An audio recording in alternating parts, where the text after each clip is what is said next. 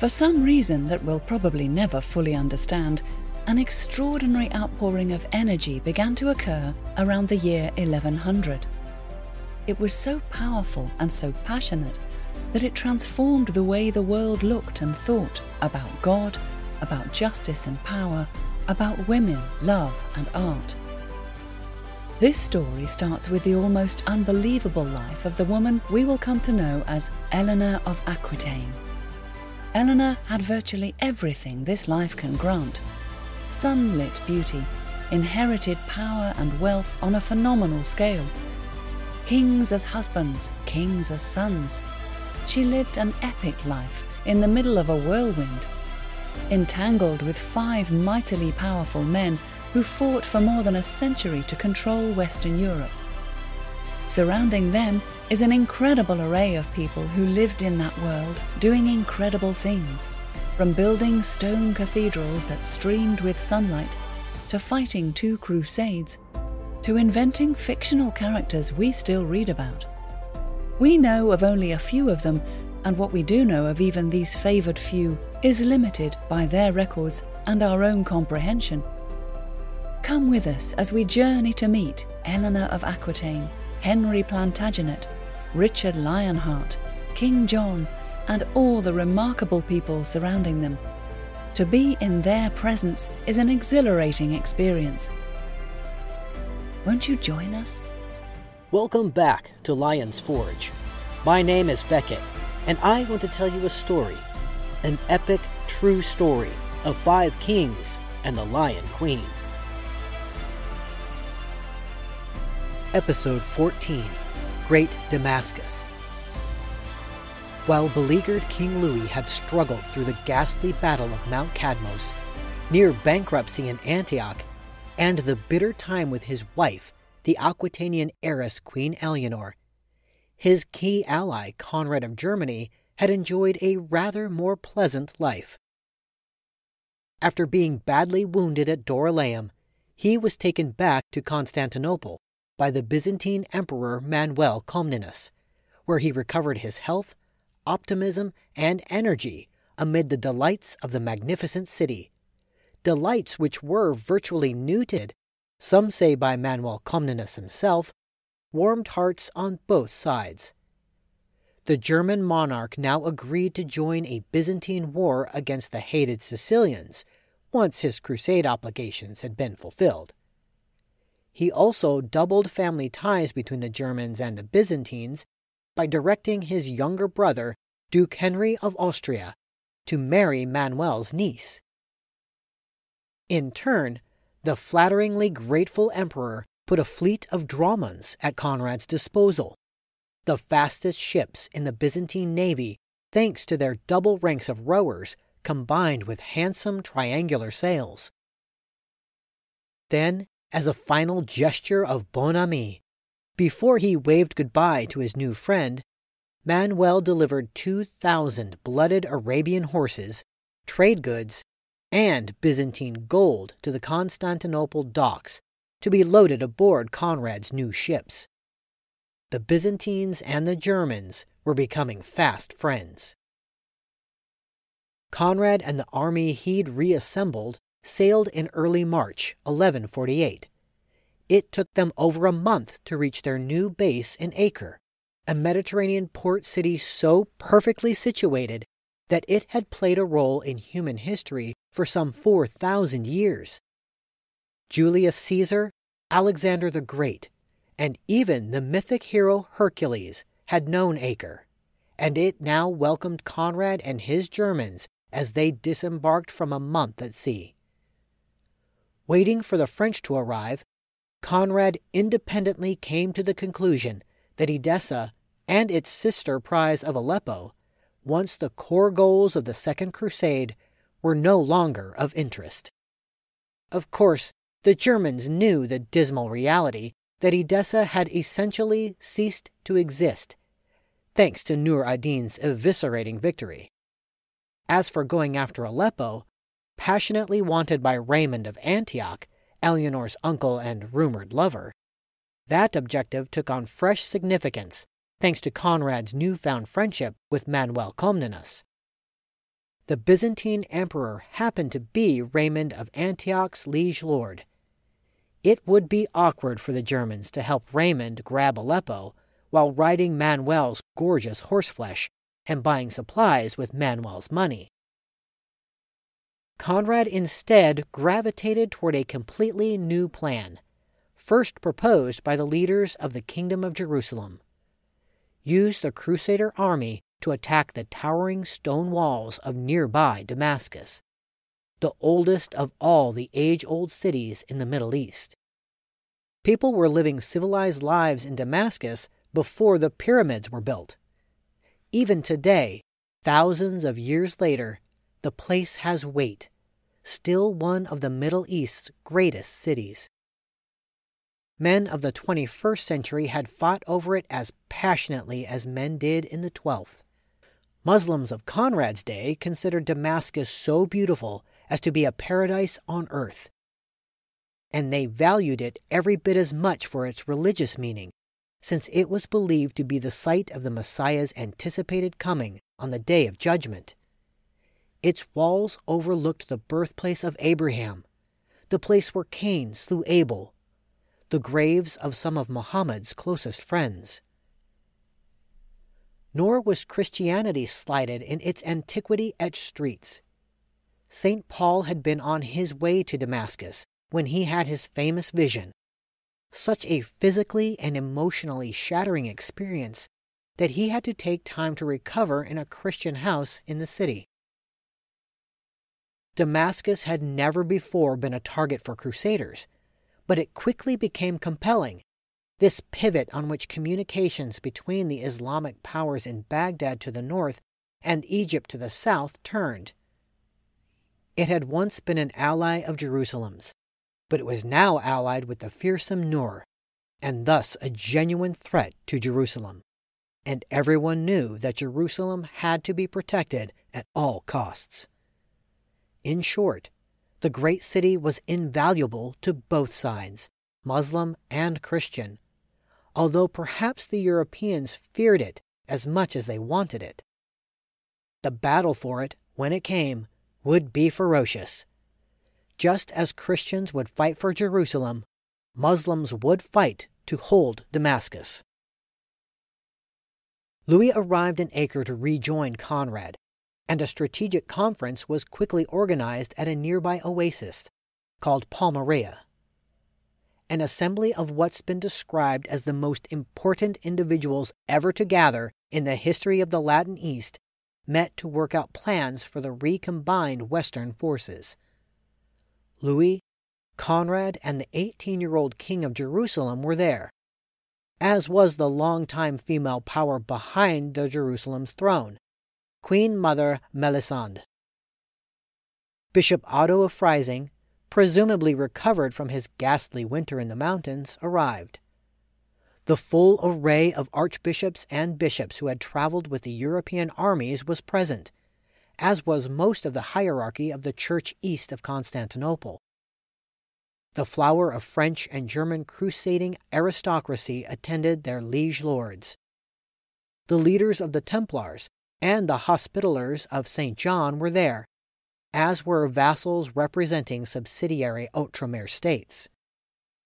One can picture the grandeur, if a bit frayed, of this summit conference: the robes and crowns and bishops' mitres, slaves carrying sweating urns of water and wine, platters spilling over with grapes, honeycomb, cherries, bread studded with raisins and sesame seed, roasted lamb. Hundreds of horses whickered and flicked their tails among the palms, while men in belted tunics with broadswords strapped to their waists moved restlessly from tent to tent. Oasis breezes moderated the heat of a Middle Eastern June, setting banners of sky blue, scarlet, indigo, silver, black and gold fluttering from tent poles. Bitter Raymond of Antioch, deprived of his chance at Aleppo, was not present. Eleanor is not mentioned. We have no record of who said what, although the chronicler William of Tyre described a debate which ended with the unanimous agreement to attack Great Damascus. Edessa might be lost forever. Aleppo had been bypassed.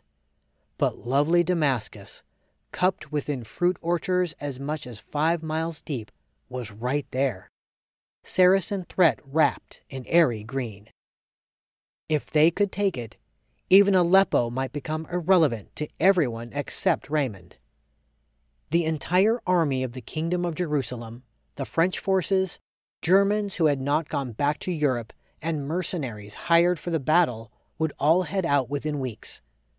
It was believed that a mere 15 days of siege would take it, and taking it might make up for all of the other damaged, lost, and wasted days of this unlucky crusade.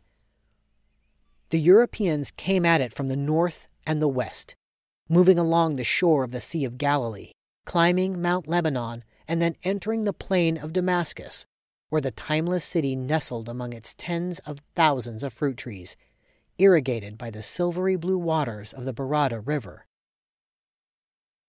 The trees were grouped in walled plots built by their respective owners. Some plots were protected by small defensive towers. Paths between the walls were narrow. The Crusaders began to shoulder their way along the little paths, slicing down young trees and overhanging branches, clearing defenses that had been hastily thrown together from mud, stones, and wood. The Europeans took casualties, but they could not be stopped by peach trees and Muslim arrows, not even by the furnace-like heat of Syria in late July. By dusk, the Muslims had retreated from the orchards. Things looked very promising for the Crusaders as the moon laced together the city's rooftops. The next day, German knights and troops from Jerusalem took the Arabs on in hand-to-hand combat in front of the city's golden walls. The fighting was brutal. Some claim to have seen Conrad decapitate a huge Muslim warrior with one mammoth blow of his sword. This time, at long last, all the European blood, sweat, and pain wasn't lost. For the first time since they had left home, the Crusaders had the chance to defeat the Muslims and take one of the holiest cities in all of Islam, a key ally of Nur ad-Din, the greatest city in the Middle East. Well, it didn't happen. No one understands to this day how the wretched outcome at Damascus was plucked from the open palm of success. Conrad later claimed that locals from the neighborhood arrived, telling the Europeans that the city's defenses on the sides facing the orchards, where the Crusaders had settled in, were impregnable. Although siege weapons had not even begun to try those allegedly impregnable walls, although scouts had never been sent to reconnoiter, for some inexplicable reason, the Crusader army readily gave up its lines and moved to the opposite side, crediting the stories that Damascus's walls were weaker there. Sadly for the army and its leaders' trust in others, Conrad writes that they had been purposefully led astray, directed to a location that bristled with startlingly strong fortifications. There was no water there to offset the suffocating desert temperatures of late July. There was no food for soldiers or horses. Ranks of Arab archers and lancemen rallied from every neighboring Muslim village had silently filled in behind them. It was a given that Nur ad-Din would be coming at them from Aleppo, his army due on the horizon any day. All the while, as their situation deteriorated by the hour, the Europeans spent their time arguing over who would rule Damascus once they took it, rather than figuring out a strategy to cope with the sobering reality confronting them. Maybe that sobering reality took hold when one weary French infantryman turned his face to the relentless sun and felt the heart drain out of him. Maybe it started with a rumor of Muslim hordes about to descend from the north. Maybe it started with simple thirst. However it started, once it began, there was no way to stop it. Small groups, and then larger groups, and then entire segments of the massed Crusader army simply gave up. Within hours, they were all gone. stragglers killed from behind as they tried to make their way west to the safety of Jerusalem. The Second Crusade, begun with such fervor, such intensity, such planning and sacrifice, so many dead in its cause, was over. You cast about for something equivalent in our day, something on the scale of deciding, shortly after the first waves hit the beaches on D-Day, that retaking Europe would really be too much trouble. So let's all go home. The questions were so obvious, anger at the waste and folly so acute, dismay at the failure so profound, that Europe sagged under the weight. Certainly, none of the principals from that glorious assembly at Palmyra shouldered the blame. Those who wrote accounts, beginning with Conrad, searched for proof that they had been betrayed. A favored target was the kingdom of Jerusalem, always perfectly understood to be a stewpot of treachery. Its nasty reputation doubled and redoubled as people gossiped about internal rivalries and Damascene bribes that had easily persuaded the kingdom's nobility, from the queen mother on down, to play turncoat. And fingers were inevitably pointed at the absent Raymond of Antioch, believed to be itching for a way to even his personal score with Louis. What really happened still isn't completely known. Muslim resistance certainly stiffened after the fight in the orchards. This was Damascus, and it would be defended as tenaciously as Christians would defend Jerusalem. The Arabs pulled relief forces together on the run from every one of their strongholds within 50 miles. Crusaders worn from days of marching and fighting would soon face an army of fresh Muslim archers under Nur ad-Din boiling up out of the desert. Most disheartening, the Europeans' move around the city's walls, intended to open the door to ready victory, had quickly gone sour. It's one thing to grapple with a bad situation when you know what you're heading into, but something else when an afternoon stroll turns into a mugging. The move around the city was supposed to make things easier. Finding that it hadn't was the final disaster in a series that stretched back to Dorylaeum. The Crusaders had finally reached their limit. No one at home would ever understand it. The remembered glory of the First Crusade, all the optimistic years of excited preparation for this second, and then nothing but disappointment after sorry disappointment. Edessa, Dorylaeum, Mount Cadmos, Otto of Freising and his massacred pilgrims, Antioch's ugly rumors, and now Damascus. The humiliated leaders found it easier to blame treachery than to admit fumbled strategies and sorry collapse. But it didn't matter. The truth could not be sugared. The First Crusade had been a brilliant success. This one, a dreadful failure. Thoughtful chronicler John of Salisbury was convinced that the Crusade's failure had done immense harm to the Christian faith itself. The all-powerful Catholic Church, so deeply involved in a supposedly holy war that had turned into an utter calamity. The mammoth wave of self-doubt that swept Europe even caught up the sardonic troubadour Mercabreau, who normally didn't stray too far from the contemplation of the pleasures of lust. He felt compelled to write of the public outcry over the debacle and described the Crusade's leaders as broken failures. Bernard of Clairvaux himself, who'd recruited the Crusade's armies, wasn't safe. Some openly questioned whether his crusading sermons had really been inspired by God. Contributions to the Cistercians fell, a serious rebuke. Anguished Pope Eugenius considered the outcome the worst injury which the Church of God had suffered in a lifetime. Women wept in empty beds. Men dropped battered armor to rust in the fields. Cripples haunted roadsides for years to come. Children grew up without fathers. farms went to weeds and brambles. It was over. One of the mightiest international efforts in all of history simply flickered out and died. We've come to the end of our story for the time being. I am Beckett Arnold, narrating from the book Lion's Forge, adapted for us by the author, Karen Markle Knabb. Thank you to Francis Butt for voicing our introduction. If you like what you hear, please give us a rating, follow our channel, and share us with your friends.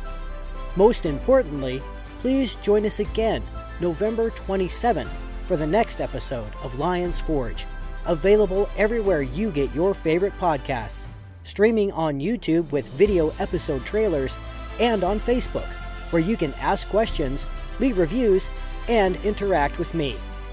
Until next time, thank you for listening.